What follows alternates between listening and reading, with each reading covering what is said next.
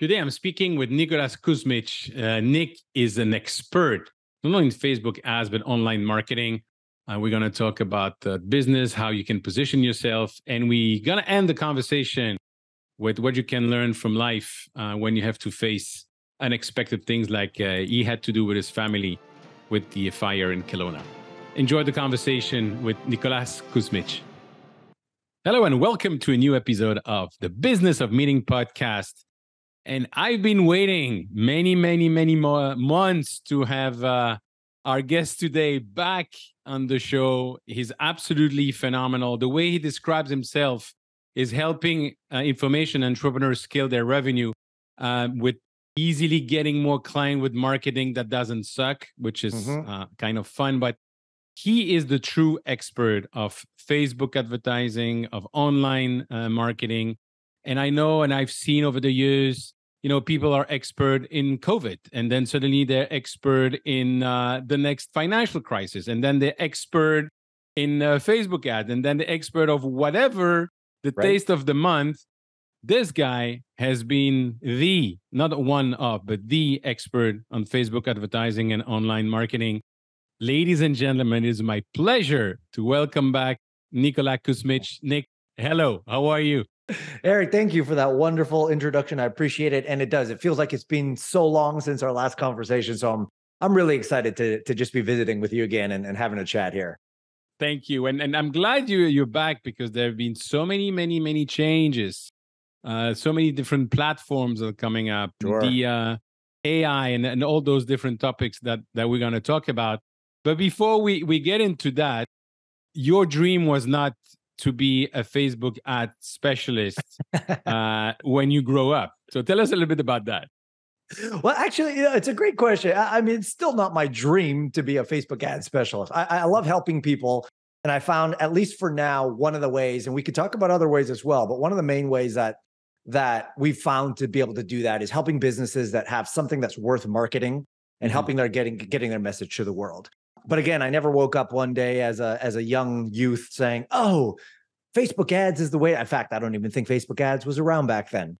But I somehow, and I think everybody could relate to this, but I think in the depth of each of our beings, there's some sort of a calling, and you can use the word whatever you want, but there was just some sort of a drive, a desire to help people. I didn't know what that meant at the time. I didn't know what it looked like. I didn't know how it would manifest in my life, but there was this innate desire to say, like, I'm put on this planet to do something of positive value. I just didn't know what that was. And then I had what some might call a religious experience, when I was in junior high school, and that shaped my worldview a little bit. And that then led me down a path of going into ministry, of all things. And so very quickly, I kind of accelerated through that process. And by the time I was 19, I was fully ordained as a minister, a pastor. I had started a church, and I did that for, 14 years nonstop. But all the while, and I guess this might provide some context as to how I do what I do now and where I think I'm going to be going in the future, all the while, a couple of things I didn't like, about traditional religious institution. And one thing I said was, I just didn't want to take a salary from the church. I didn't want it to be my primary source of income, because I didn't want people to look at me and say, "Hey, like, I'm paying for your lifestyle and your car and your clothes and your shirt." And not that I dressed fancy or anything like that, but I didn't feel good about that. So all the while I was doing this pastoring thing, I had a side hustle on internet marketing, and internet marketing was essentially what was paying the bills and helping me do all this stuff on the side. And so as I was pastoring for 14 years, I was doing this stuff on the side. And then when it came time for us to step away from that work, I just more full-time stepped into this work. And that's what we've been doing now since, 2008 on Facebook, and then maybe 2011 full-time, in the internet marketing / online advertising space. And there's also the book that you wrote, Give, which is behind me as well. Yeah, I love that. Thank you. I reread it, actually, knowing that we're going to talk. And the aspect that I love it is the human side that you expose, and how you were able to finally help your mom and offer her, material stuff that you didn't have an easy life.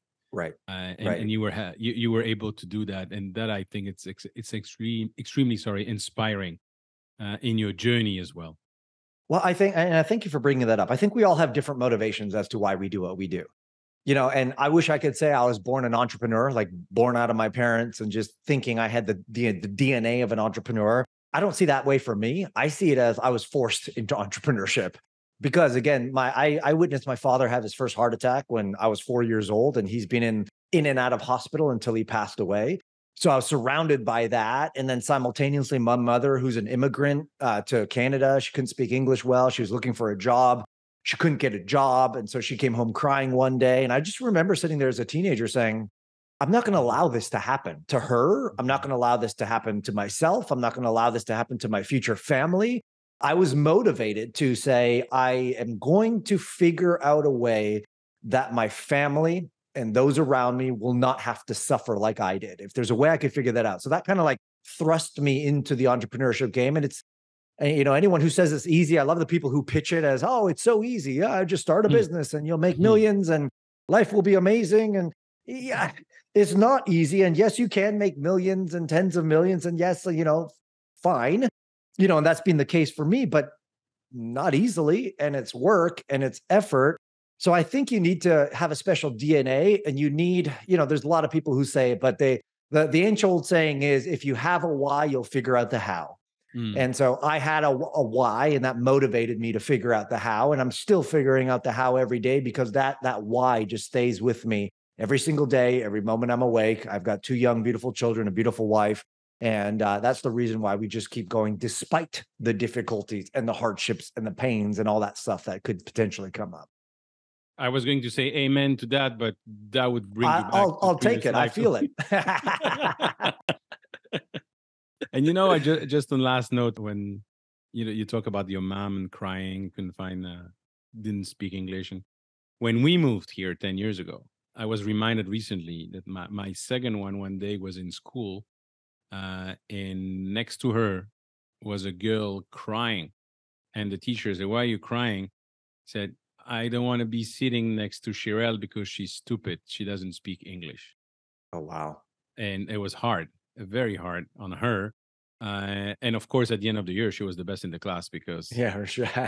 it's how she is and how my 3 daughters are. But it's very hard. And to your point about entrepreneurship, there's nothing easy, but that's also, as they say, the entrepreneur is somebody who wants to work 80 hours a week to avoid working 40 hours for somebody else.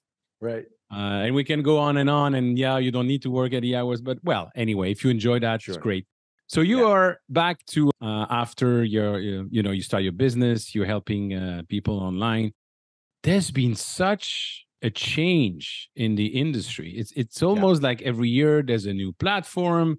Every year every 6 months there's a new algorithm. How do you cope with that? And how could anyone cope with that? Yeah, I love the question because I think it's just people having their eyes fixed on the wrong thing.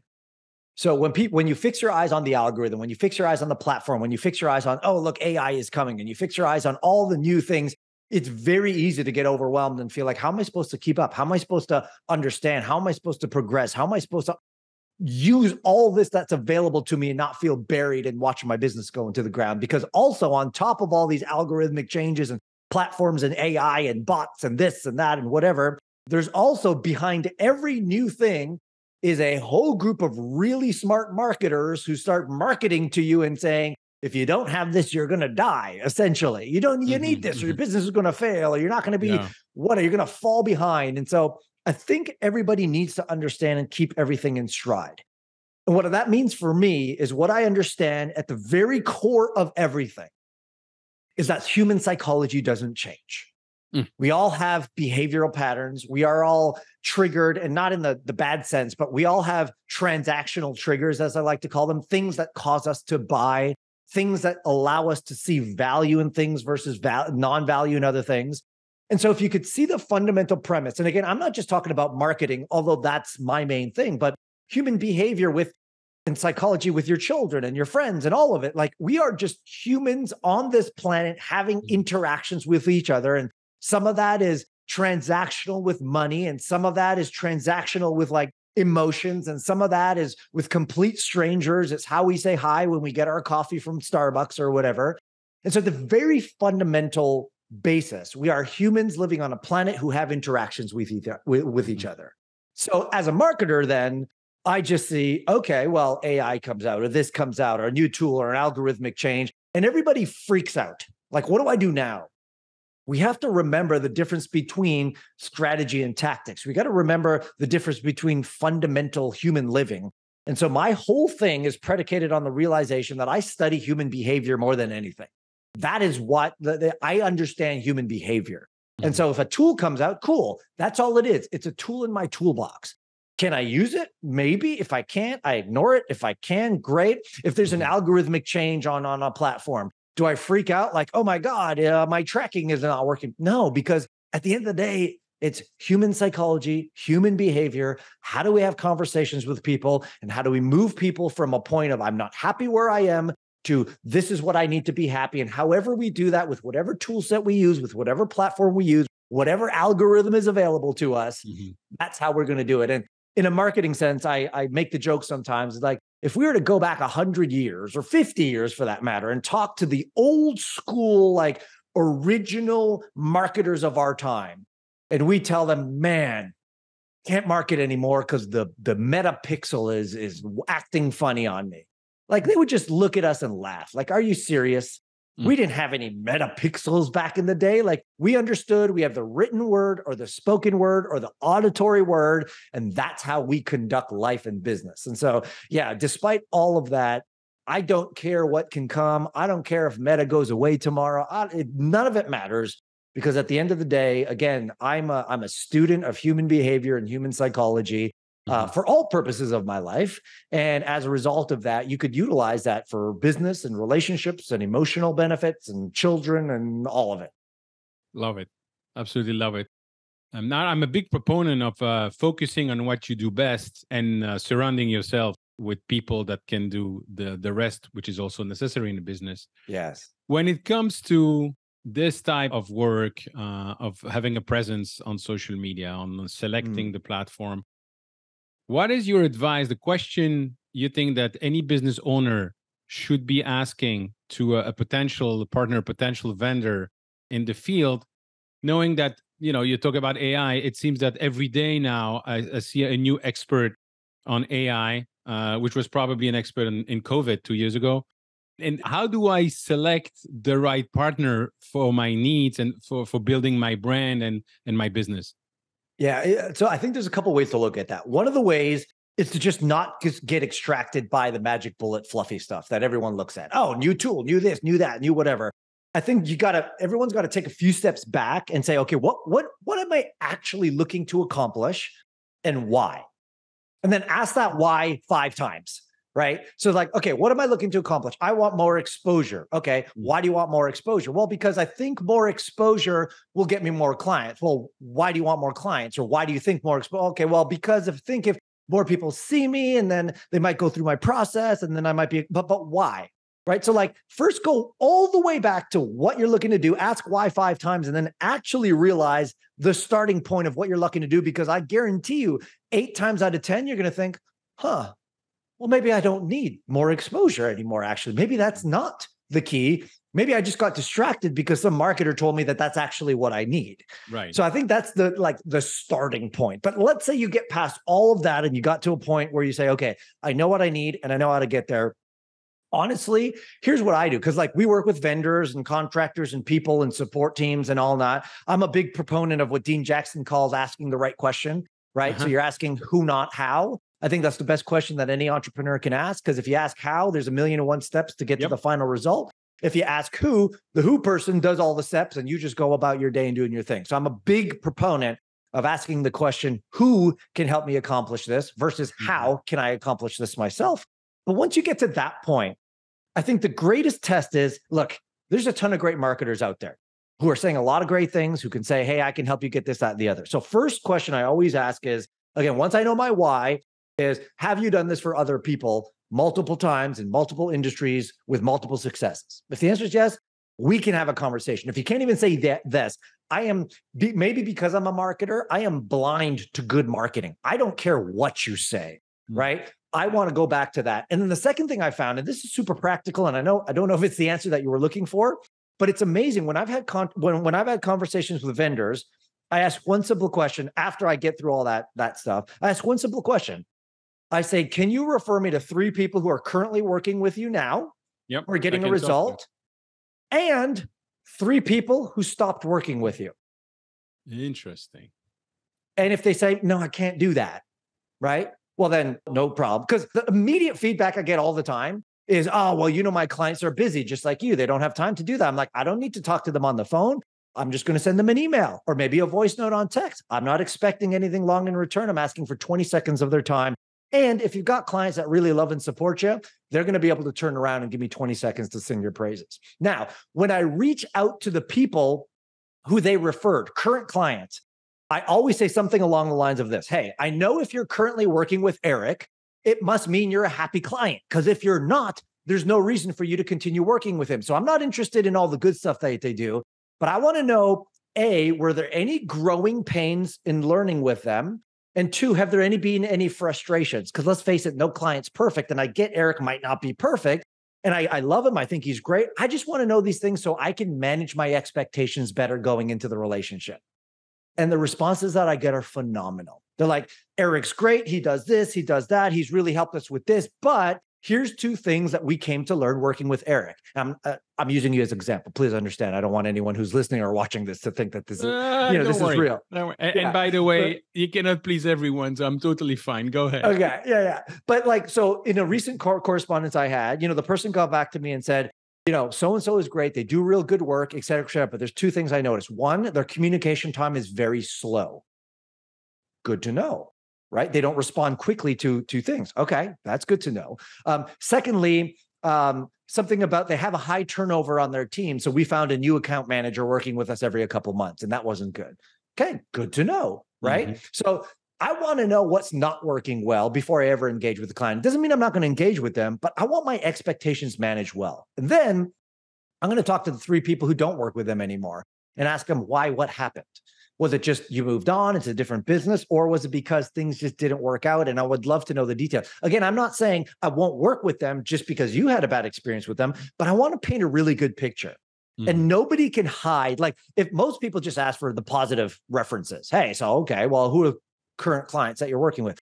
Of course, they're going to say good things. But if I talk to 3 past clients that don't work with you anymore, I'm going to get a far different picture. And I think between understanding why you want to do what you want to do, and does that person have a current roster of people that they're working with that are just like you, that are getting the results that you desire, that you're happy with. And after you talk to 3 current clients and 3 past clients, that should give you enough understanding and indication as to whether or not you should take that next step.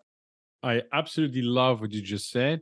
And by the way, this is something you can apply to any industry, any business, not only for what we're talking about here today. So that's awesome. Talking about the Internet of Things and all the social media platforms that are coming up, it's not as easy as it was at the beginning to have a presence, or there's the SEO and all this competition and the budget. Sure. And so what is your advice?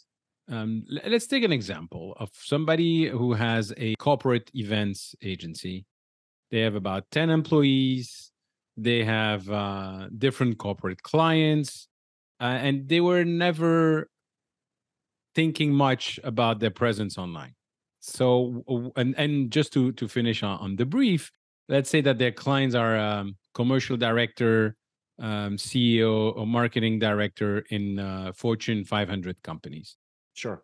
What is your advice in terms of positioning, in terms of what they should be thinking about, knowing that nobody was waiting for anyone, and it's about time that they get their share of the mind, as Al Ries and Jack Trout wrote about decades ago, the battle for your mind.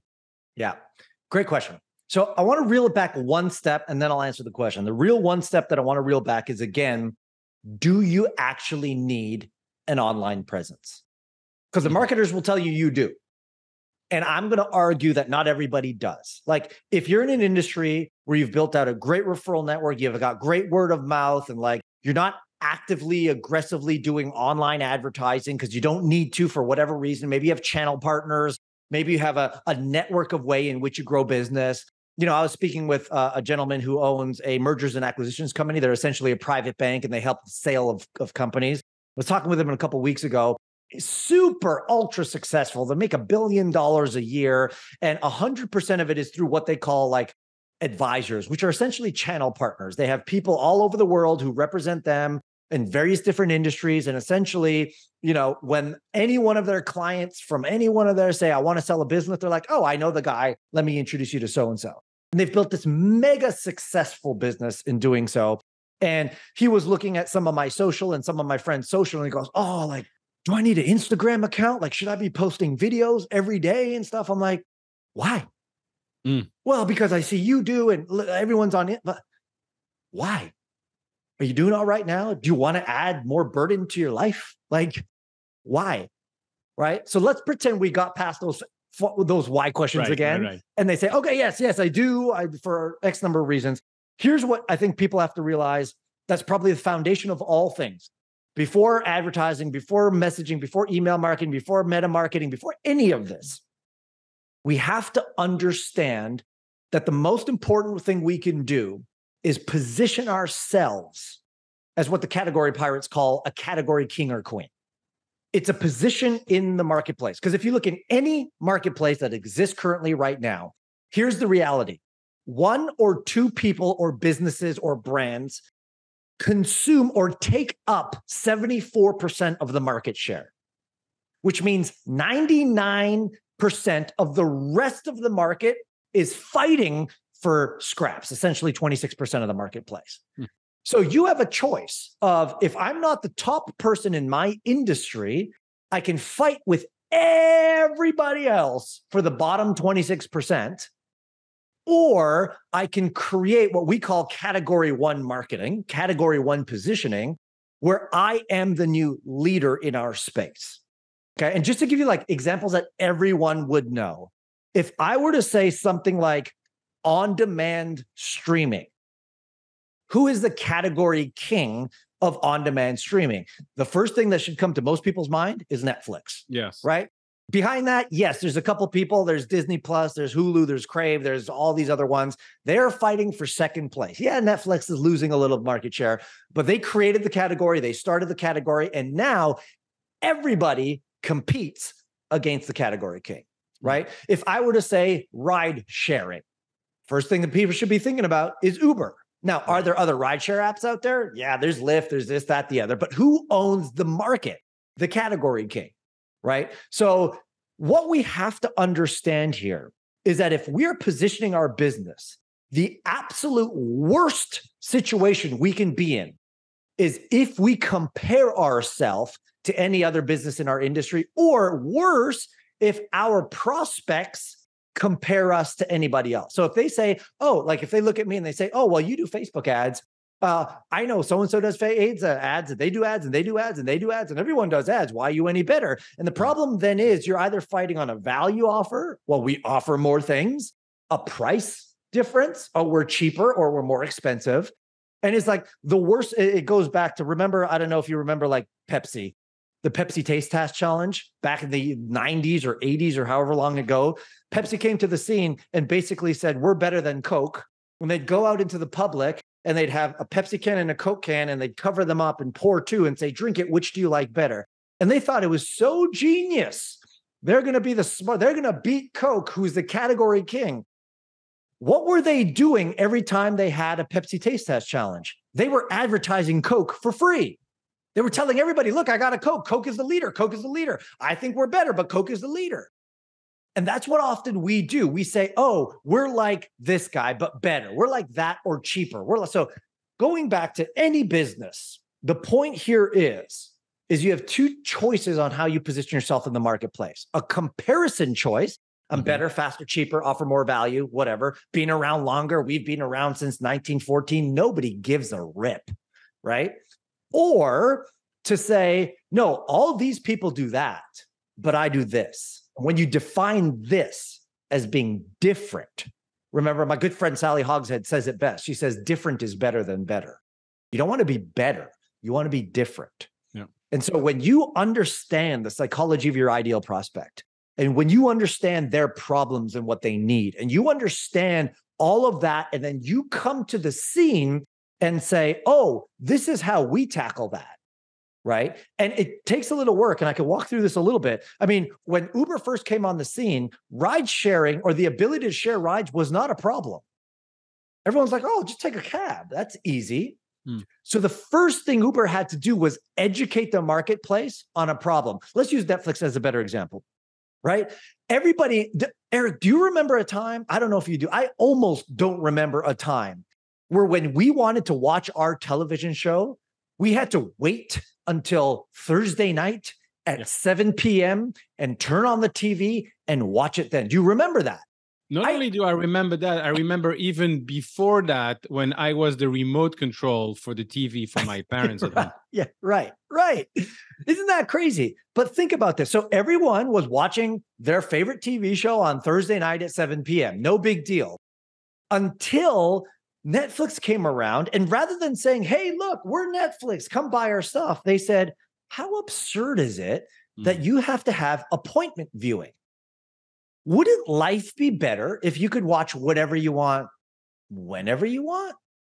And the population was like, I never thought that that was a problem. So what all of a sudden Netflix did, and this is what all category kings and queens do, is they present a problem in a new light so that the marketplace looks at that and says, oh, I didn't think about that, but that makes a lot of sense. Because the moment someone can invest into saying that is a problem, the person who introduced the problem automatically becomes category king or queen. So they don't even have to market Netflix, which is the beautiful thing about it. They market the problem. Hey, why would you want to wait until Thursday night to watch a TV show? Why don't you watch all the TV shows anytime you want on demand? And they introduced this term, on-demand streaming. And the world was taken by storm. And Netflix didn't even have to, again, advertise Netflix. They just had to advertise the problem. People caught on to the problem. And all of a sudden, a new category was created. And there became the category king or queen. So likewise, like if you look at my business, technically, we run Facebook ads and we do funnels for people, customer acquisition systems. But my stake in the flag right now, like my flag in the sand, is funnels suck. Because everyone in my industry is saying, if you want to get a new customer online, you need a funnel. You need a funnel. Funnel this, funnel that, funnel this. A challenge funnel, a free book funnel, a lead magnet funnel, an opt-in funnel, a webinar funnel, a VSL funnel, all sorts of funnels. And what I'm presenting to the marketplace is, have you actually ever thought about a funnel? Have you ever actually thought about this thing, right? Let's think about it. This, to me, is the dumbest thing ever created in the idea of internet marketing.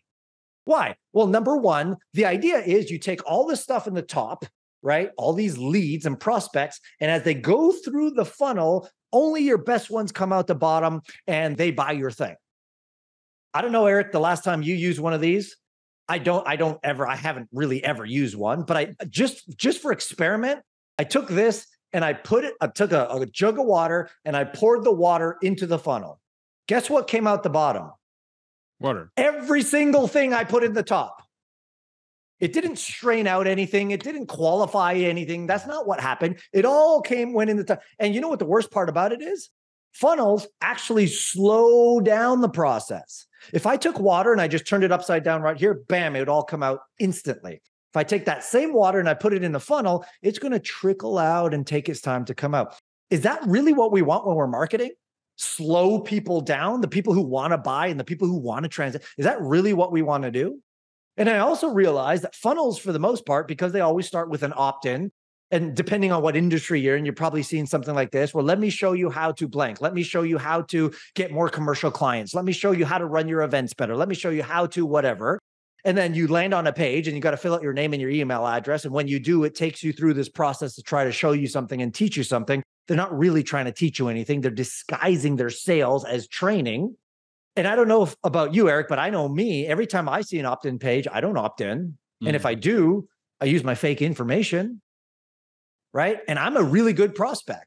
So to me, when I look at this, I see that there's two kinds of prospects out in the world: premium prospects and second grade prospects. A premium prospect, here's a couple of traits that we know that are true about them. Number one, their most valuable asset is time. Mm-hmm. Not money, time. Yep. In fact, they have more money than they do time. So think about if you put a funnel in front of them, automatically, what are we doing? We're discrediting their most valuable asset, time. We're saying, give me your time. I want you to opt into my thing. I want you to watch a bunch of videos. I want you to go through this entire process. They're like, I don't have time for that. That's not me. Right. Yeah. The second thing that's true about them is that they're marketing aware. And what I mean by that is like now there's been so much marketing that's been done online in the internet space that when they see an opt-in or they see a VSL funnel or a webinar funnel, they automatically know that's just a sales pitch. I'm not going to learn anything. They're just going to try to sell me something. So they already know this. So why would they opt in for the whole thing, right? Solution seekers, as I call them, like me, fast movers, they move quickly. They're like, I don't need all that. Eric, do you have a problem do you have a solution for my problem? Yes, let's talk and let's just get it going. I don't need all the rest of that stuff. Thirdly, information seekers versus solution seekers. Whenever we have a how-to kind of webinar or opt-in page or lead magnet or funnel, we are attracting what I call information seekers. People are always looking, or back to the question, they're looking to answer the question, how? And most people who are looking to answer the question, how, are not looking to solve the problem. They're looking to solve the problem themselves. They want to learn more information. If I can get more information, then great. I could figure out how to solve this myself. And then when we have a funnel and we convert 3% of them, we celebrate like, oh my God, 3%. And I'm thinking, well, maybe that's just a problem with the whole process. Solution seekers don't ask how, they ask who.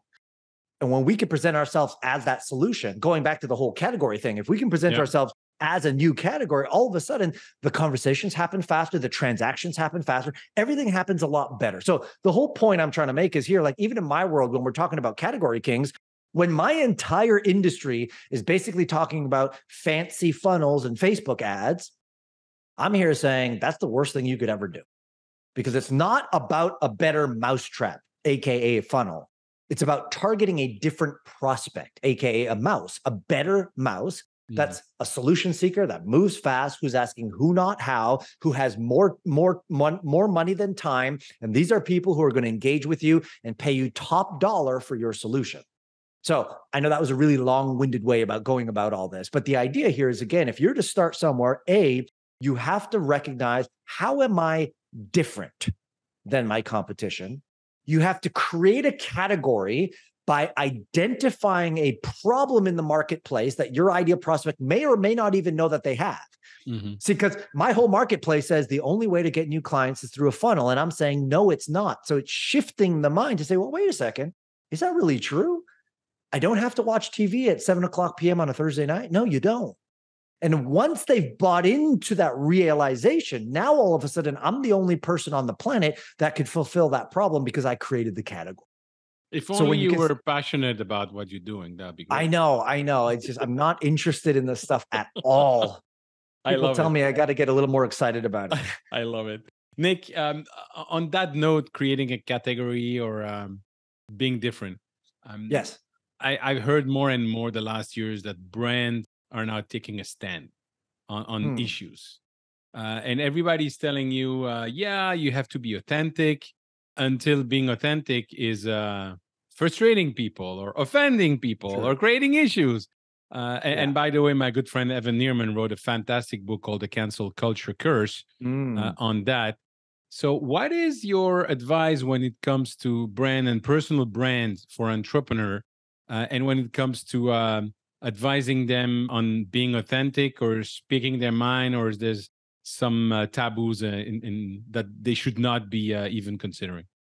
Well, I think there's always going to be taboos, and that's fine, right? But I think that is just defeating the whole idea of being authentic. Like so there's two ways that I see it. If you are doing that just for the sake, like, in our world, they call it clickbait.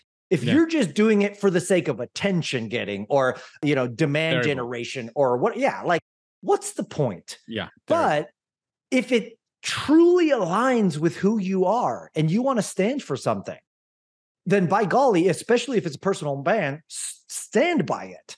Well, what if I get canceled? So you get canceled. And I don't even know what that even means. they tried to cancel Joe Rogan, and he's got a massive podcast and he's got more followers than every mass media publication out there on the planet.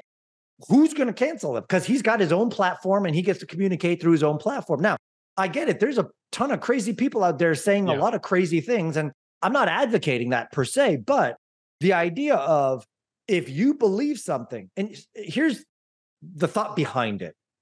I believe, especially in today, that if there's two people that have the exact same offer and the exact same business and the exact same model and the exact same pricing and the exact same promise, literally carbon copies of each other's business, the reason why a prospect would select A over B because they like him or her.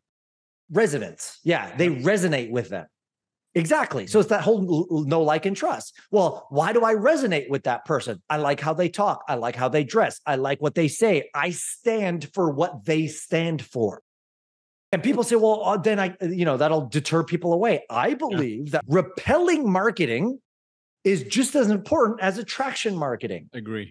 Now, I'm not saying go ahead and be an enemy and try to be controversial for the sake of being controversial and polarizing for the sake of polarizing. But if you're doing your job well, like I get some of my friends showing me screenshots in forums and text groups and Slack channels and Facebook groups about people who take my posts and they're talking about how much of a devil I am to say that funnels are a bad thing, because I'm rocking the boat. People who've built their entire businesses around funnels are now like, this guy's terrible. Don't let him, he's lying. All of it's false. And like, great. There's going to be some people who hate me because of it. Mm-hmm. And I'm not trying to get them to hate me, but I'm just stating my facts. But there's other groups of people who are going to be like, I love this guy. This is exactly how I feel. Now, I know that funnels isn't a controversial topic, but again, at the end of the day, when you can be true to who you are and share who you are, that's going to allow people to say, well, I like Eric. I'm connected with him. I resonate with him. So if he has something to offer me that so does the other person, but I have to choose between the two of them, I'm going to choose him as a result, kind of thing. Awesome. Thank you. I want to end this conversation today with a more personal question. You know, as an entrepreneur, the only thing that you know is going to happen is something that you don't expect. And there's a say that my grandfather always said is that the human beings make plans and God laugh. And Mike Tyson said it differently. He said, everybody's got a plan until they got punched in the face. To get punched in the face, yeah. Right? I like both of those. Of those quotes. So recently, you live in beautiful Kelowna. Well, I've never been there, but all the things that you guys have been posting, I know it's beautiful. And then there was this natural disaster, the fire. And tell us about how you went through that and the importance of community and the importance of focusing on what matters and finding how you went through it. I think was absolutely inspiring. Yeah, thank you. So 2 years ago, we moved here, almost 2 years ago to the day-ish from when we're recording this. And we had lived in Toronto on the east coast of Canada, and we came out to visit Kelowna as just a trip because it was the middle of COVID and we wanted to travel. We found this beautiful place that existed in Canada that I didn't even know was there. And all of a sudden we're surrounded by mountains and lakes. And again, I'm born and raised in the suburbs of Toronto. So I'm a suburbanite to the core. I don't go on hikes. I don't wake surf. I don't ski. That wasn't me. I don't mountain bike, like God forbid. I don't hike. And we moved out here and it completely changed our life. So we hike every day. Our kids are skiing in the winters, wake surfing and mountain biking in the summers. This is what we do. We're in nature all the time. We're surrounded by this beautiful energy that's really helped our family out. And I've really found a place that I can call home. And on top of that, there's a beautiful community of people here that just make the experience that much better. When you can live life, I'm not just saying do business, but when you can do life with people who are constantly challenging you and elevating you, and people are on the same path, and people who are just building, people in our mutual community, right? That really elevates the game. And so we've been here for like 2 years. And it was, I guess, from the moment of recording this is probably like 3 or 4 weeks ago now, 3 weeks ago. We were having dinner because one of our fellow mastermind members were here from out of town. We're having dinner downtown Kelowna.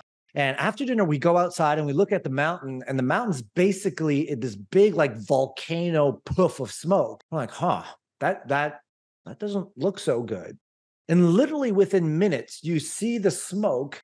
And then right over the ridge of the mountain, you start to see flames forming on the top of the mountain. And we're like, yeah, well, that's a little too close for comfort. Like it's right there on our mountain.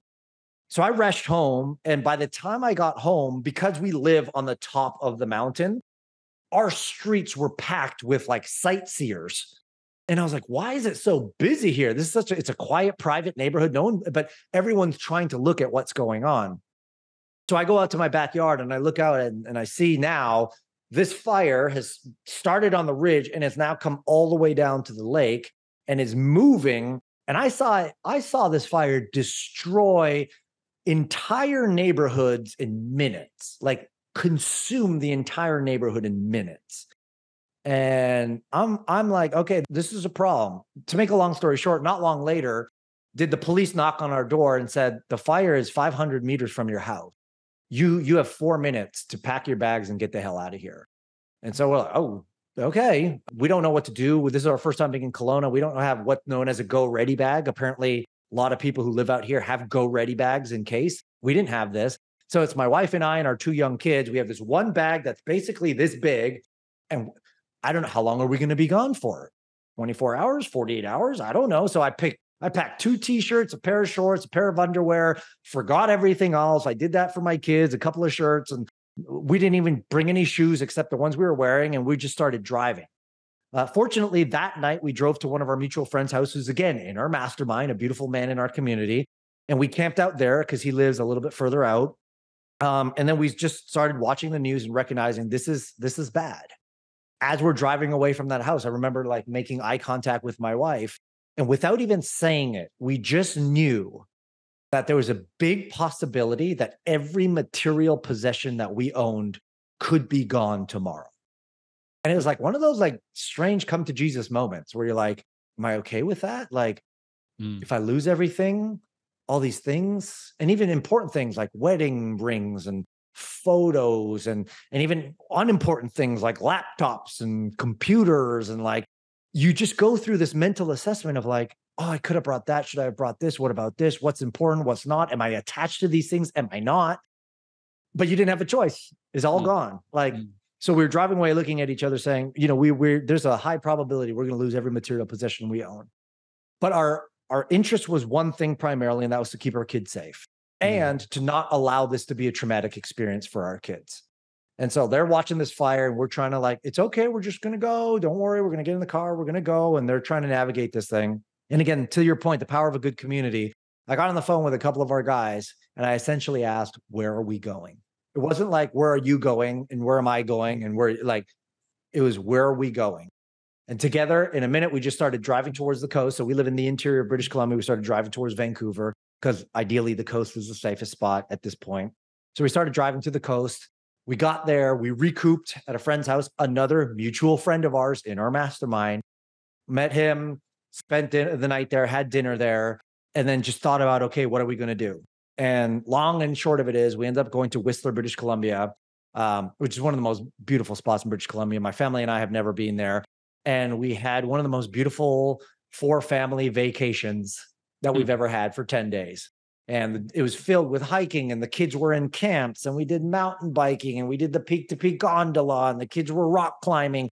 And again, they had no idea what was going on at home because that was our job as parents, to protect our children from both physical harm, but also mental harm. And so we had this beautiful experience with a bunch of families, and we lived it up, and we made it a great vacation until we were called and said 10 days later, you're allowed to go back home. Even to this day, at the moment of recording this, we're still on evacuation alert, which means at any given time, if they knock on our door again, you got to get out. But it's becoming controlled and settled. But that feeling of coming back into your home and like touching the things you own and being like, wow, okay, like this could all be gone was a very eye-opening experience. But it does, at the end of the day, really challenge you to ask yourself what actually matters. Does the stuff matter? And I started to realize, I mean, you always know this, but until you're challenged with it, like family matters, safety matters, community, our tribe, our people, they matter. Everything else can be replaced. And again, one of our mutual friends, Jason, always says, you can take almost any, I don't know if I get the quote right, but you can take almost anything from me, or when I die, you can have it all away. But what you can't take from me is my relationships and the relational equity that we've built with people around. And that just becomes far more like real when you're in a situation like this. And so to kind of go on the total other side of it, they're still doing some controlled burns, and you can still see some flames every so often. And my son looked outside and saw another plume of smoke, just like the one that started the fires a while ago. And I thought, oh man, is he going to be scared? Like, how's he going to react? And he says, Daddy, do you see the smoke? And I said, yeah. And he goes, does that mean we have to be evacuated again? And I'm like, son, I don't know. He goes, I was looking forward to another vacation. So like his association is positive, like he doesn't recognize. And so it means we did our job well as parents to not have to take away the fear out of the experience and recognize that, life throws us various situations, and we've just got to do the best with what we can and make the most of it. So it's, long and short of it is it turned into a great experience overall. We built deeper relationships with the people we love, with our families. We have a new perspective on life and material items. And, you just come back being a better version of yourself, and now wanting to bring that to the world. So it's been an interesting few weeks, but it's been great. Awesome. Nick, thank you so much for sharing that. And thank you for sharing a little bit of all your knowledge. How do people get in touch with you? Well, there's a benefit to having a name like Nicholas Kusmich. One, I'm the only Nicholas Kusmich on the planet. So that's a good thing. You can find me on social or anywhere. The bad thing is it's not the easiest name to spell. So what I would say is if you want a free copy of my book and join my newsletter, you can go to nicholaskusmich.co, nicholaskusmich.co. You can join the newsletter there. I put out weekly content for those who are interested. Of course, if you don't like it, you could leave. If you like it, you stay. I've got a ton of bonuses. We offer free coaching to people who are in there. You get a copy of my book and a bunch of other benefits. And so I think that's the best place to start a relationship with me. And then, of course, from there, we can see where and how you need help, if anything. Wonderful. Thank you so much, my friend. And I hope to visit you in Kelowna one day. I hope so. And in the meantime, thanks again for your time today. No, I appreciate you, Eric. Thanks for everything. Nick, thank you so much for your time, and thank you for sharing those inspiring stories. Ladies and gentlemen, if you want to connect with me, please do so on LinkedIn or join the Facebook group www.eventbusinessformula.com/group. And if you enjoyed this conversation, please share it with your network. Thank you. Bye-bye.